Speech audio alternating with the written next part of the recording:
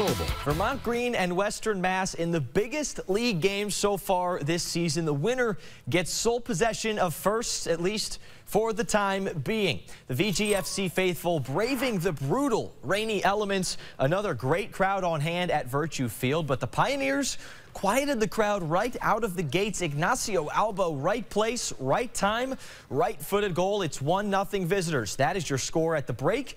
Let's fast forward now into half number 2. Nathan Messer for Vermont puts it in the box. Nacho Larich gets a head on it, but it's saved away by the Western Mass keeper. Vermont still looking for a goal. A little bit later in the second half, bit of a hectic sequence, lots of touches. It ends with Jake Ashford getting a pretty good foot on it, but it is deflected just enough to sail over the goal and away to safety. Vermont still scoreless. Tons of good looks for the boys in green. Time winding down in the match. They get one more look at net, but it once again is hauled in. The green blanked for just the second loss of the season, but it was not for a lack of good looks. Head coach Adam Pfeiffer says they were there, but the green just have to find a way to finish them.